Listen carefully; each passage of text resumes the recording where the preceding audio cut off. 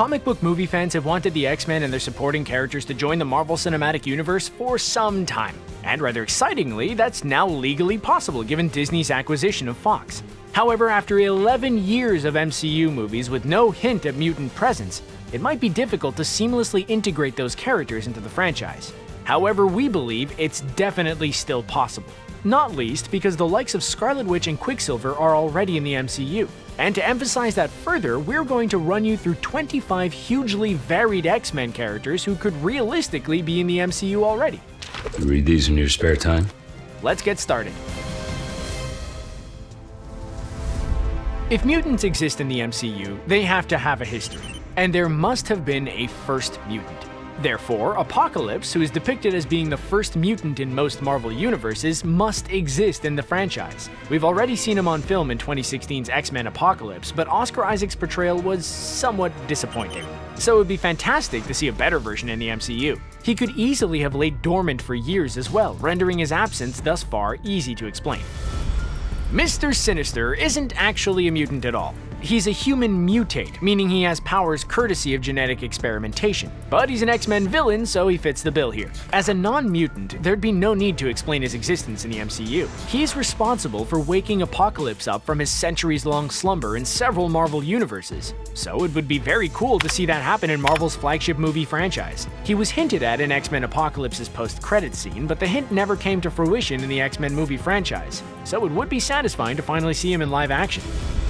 Magneto simply must exist in the MCU already, assuming the franchise stays remotely faithful to Marvel's comics because his children have already appeared. The Master of Magnetism is the father of the Maximoff twins, Wanda and Pietro, who are otherwise known as Scarlet Witch and Quicksilver. Scarlet Witch remains a member of the Avengers, while Quicksilver was killed in 2015's Avengers Age of Ultron, but it would be cool for the former to meet her real father. Seeing what he could do with the likes of Captain America's shield, Stormbreaker, and the War Machine armor would be very interesting.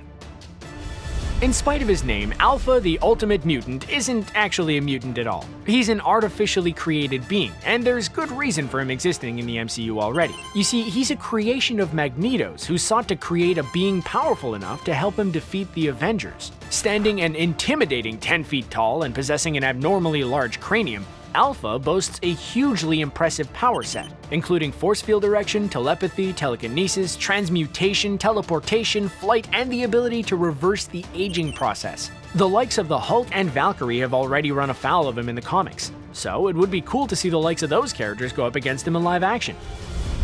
Movie fans obviously need no introduction to Storm. She's been in the X-Men franchise since the very beginning, and there's a good reason to believe she might be in the MCU already. You see, in the comics, she's strongly associated with T'Challa, aka the Black Panther. In fact, she's actually been married to him, which made her Wakanda's queen consort. And she's been friendly with the king since he was just a young boy, so if she was introduced in the MCU, she could be introduced as someone who's known Chadwick Boseman's character for many years. It'd certainly be fun to see a female character with weather manipulation powers to rival Thor's in the franchise. And now we come to Deadpool. Not only does this guy not need an introduction, there doesn't even need to be an explanation regarding his sudden appearance in the MCU. He's just so bizarre that fans would accept him just being there. Heck, Ryan Reynolds' version of the character, who originated in the X-Men movie universe, could make the crossover because he's Deadpool, and that would be fine. Well, that's just lazy writing. He can break the fourth wall without explanation, so why would a jump into the MCU require one? In fact, it's the crossover that would guarantee unprecedented box office numbers. Contrary to common belief, the Juggernaut isn't actually a mutant in the comics, so introducing him to the MCU should be very easy indeed. In fact, he could definitely be there already. He's Cain Marko, an ordinary human who gained his powers of superhuman strength and durability, unstoppable momentum, and a helmet that makes him immune to telepathy, courtesy of the fact that he found the Crimson Gem of Cyttorak, a powerful artifact belonging to the godlike mystical entity Cyttorak. In the MCU, Doctor Strange has already invoked Cyttorak during Avengers Infinity War when he cast the Crimson Bands on Titan in an attempt to restrain Thanos. Therefore, Cyttorak definitely exists in the franchise, so Cain Marko could definitely find his gem and become the Juggernaut.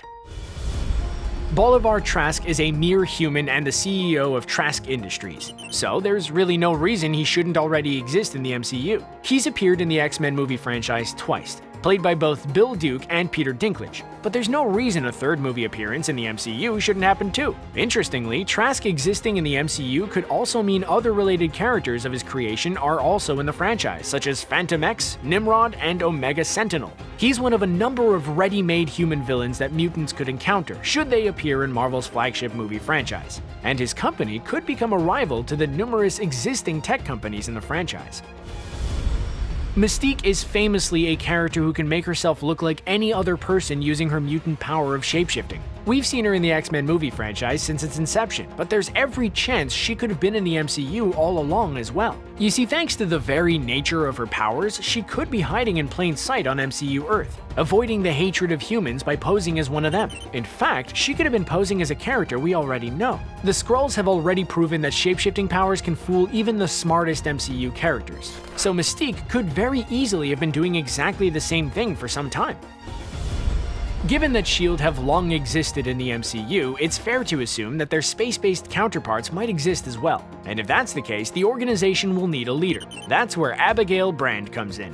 Brand is half mutant and half alien, and classically, she's the chief commanding officer of S.W.O.R.D. and a major ally of the X-Men. She could very easily be revealed to have been in the MCU for years, as her absence thus far could be explained by the fact that she's been off-world.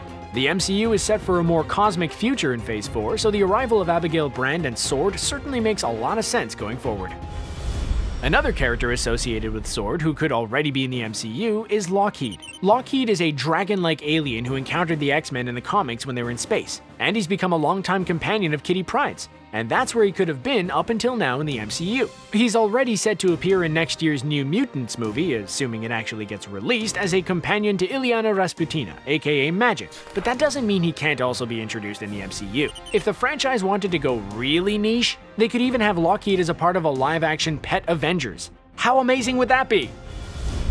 Now, before we continue, we should specify that we know a version of Madame Hydra appeared in Agents of S.H.I.E.L.D. in the Framework reality, played by Mallory Jansen, but a more comic book faithful version in the movies would be cool. And given that Hydra obviously exists in the franchise, that's entirely plausible. You see, Madame Hydra is the name of several different characters who are top female operatives of Hydra. A better depiction of the Viper version, who also appeared in the Wolverine as part of the X-Men movie franchise, would be very cool. And given that she's classically a mere human with extraordinary fighting abilities and a peak physical condition, there'd be no need to give her a complicated mutant backstory. Now, Psylocke may be a mutant, and there may be no reason for her not to have made her appearance felt already if she exists in the MCU, but the fact is, there's evidence to suggest she does. You see, in Avengers Endgame, at that S.H.I.E.L.D. base in 1970, Peggy Carter was heard saying Braddock hasn't checked in, and it's believed that she was referring to the mystical hero Brian Braddock, who is otherwise known as Captain Britain. Well, guess what? Psylocke is his twin sister. Her real name is Betsy Braddock. So if Brian Braddock exists in the MCU, it makes sense that the rest of his family does too. Therefore, this powerful psionic mutant, who we've already seen in the X-Men movies, could appear imminently in the even more popular live-action franchise. But Captain Britain and Psylocke aren't the only Braddock siblings in the Marvel Universe. There's actually another older brother who goes by the name of Jamie. Jamie is a villain who possesses the mutant power to manipulate reality itself, but he's also a schizophrenic who believes reality to be his own dream, which makes him less of a threat than he otherwise would be, but also very unpredictable. He'd be a very interesting character to have in the MCU. If he's been incarcerated due to his mental instability, he'd be one mutant whose absence from the franchise thus far would be extremely easy to explain. William Stryker is another man you should be very familiar with from the X-Men movies, as he's appeared in several installments in the franchise, played by a variety of actors, namely Brian Cox, Danny Huston, and Josh Hellman. He's also another human character, so the lack of mutants to date in the MCU shouldn't remotely hinder his potential introduction to the franchise. He could be introduced as a military man who's already familiar with the likes of General Ross and James Rhodes. And he's a ready-made human villain for any mutants who might be introduced at the same time, given his infamous hatred of them. A world with mutants without Stryker constantly wanting to bring them down wouldn't actually feel right, so he'd actually be a pretty essential inclusion in the MCU if they were introduced. Another human character who could very easily already exist in the MCU is Donald Pierce. Pierce is a genocidal mutatator who underwent a process to give him high-tech cybernetic upgrades. As a result, he has superhuman physical attributes such as superhuman strength. He already appeared in the X-Men movie franchise played by Boyd Holbrook in 2017's brilliant Logan movie, in which he had a single cybernetic arm and was Transigen's chief of security, but an MCU version would surely be welcomed as well. You may not think of Namor as an X-Men character, but he's actually half Atlantean and half human mutant. Plus, he's been a member of the X-Men in the comics. It's no secret that he's been hinted at in the MCU on 2 occasions. First in Iron Man 2 when Atlantis was highlighted on a SHIELD map, then in Avengers Endgame when Okoye mentioned seismic activity in the Atlantic Ocean. Namor is one of Marvel's oldest characters, so it's only right that he appears in their flagship movie franchise. With his superhuman strength and durability, flight, control over sea life, and hydrokinesis, he'd be a great addition to the MCU roster. Moira McTaggart is another character who is human, so she could seamlessly be introduced into the MCU without the need for a complex backstory. You're probably familiar with her already from the X-Men movies, as she's appeared a handful of times in them, most notably played by Rose Byrne. When Byrne played her, she was a CIA officer, but she's actually a geneticist and expert in mutant affairs in the comic books. Maybe, if she appeared in the MCU, her depiction could be more faithful to the comics. And she could appear on the scene if mutants suddenly start emerging as someone who could explain everything about them to the characters who aren't already in the know, which may well be every non-mutant character in the franchise. If Moira McTaggart was to appear in the MCU, Proteus would soon follow, because he's actually her son in the comics. Kevin McTaggart is a powerful mutant whose reality warping powers are so vast that they burn his body out quickly, meaning he has to jump between bodies to survive. Which, of course, essentially makes him a murderous villain. But given his control over the very fabric of reality, his sudden appearance could easily be explained in a variety of ways. Maybe, for example, he jumps between realities regularly. Maybe he'd used his powers to hide himself. Maybe he's been incarcerated in an esoteric energy cell that keeps his power under control. There really are so many easy and seamless ways to bring this guy in. For this entry, it would be foolish to single out one character, so there's an entire land of X-Men supporting characters who could very easily be in the MCU already. The Savage Land is a hidden prehistoric land within Antarctica, which has a tropical climate courtesy of the fact that it's surrounded by active volcanoes and assisted by high-tech devices to help it maintain its warm temperatures. It first appeared in X-Men number 10 back in 1965, and the crazy array of characters, including the Tarzan-like Kazar, the saber-toothed tiger Zabu, the Ape-Man, and the Cat People, have since appeared alongside the X-Men many times. Like Wakanda, it could easily have been hidden in the MCU up until now, by the advanced aliens who created it. Like the Savage Landers, this entry requires grouping a large number of characters, because it wouldn't make any sense to include 1 or 2. The Shi'ar Empire is a vast collection of alien species, cultures, and worlds situated close to the Skrull and Kree empires.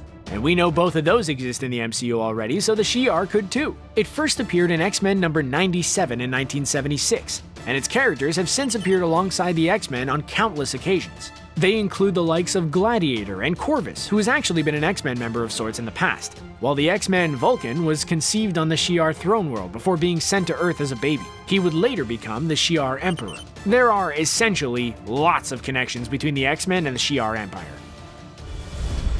The Executioner is Carl Denty, a former FBI agent obsessed with stalking mutants who kill humans. He could therefore already be in the MCU as an FBI agent. He uses an array of both alien technology and earthly technology, such as Shi'ar power armor and Trask Industries technology, both of which could very easily be in the MCU already, as we've already discussed. He'd be a really cool character to have in the franchise, and seeing what kind of MCU tech and weaponry he could get his hands on in order to carry out his deadly mission could make for a really cool movie. Just imagine him killing mutants using an Iron Man armors and Wakandan energy blast gauntlets, for example. It would be awesome!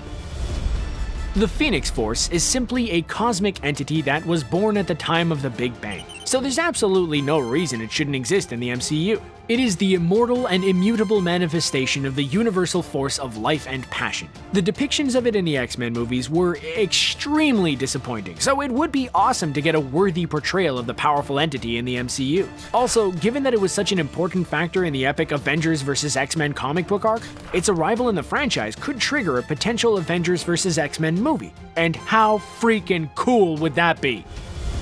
What would an MCU with X-Men characters be like if Wolverine wasn't a part of it? Well, he absolutely could already be there. Wolverine's backstory is such that he could simply have forgotten who he is and been living the life of a hermit for the last decade or so. Having undergone the treatment that gave him his adamantium skeleton, we know from the X-Men movies that he lost his memory, and even when he regained it, attempted to live a normal life. That could very easily be the case, and he could go on to be revealed as someone who fought alongside the likes of Samuel L. Jackson's Nick Fury and Chris Evans' Steve Rogers in the Army in past global conflicts.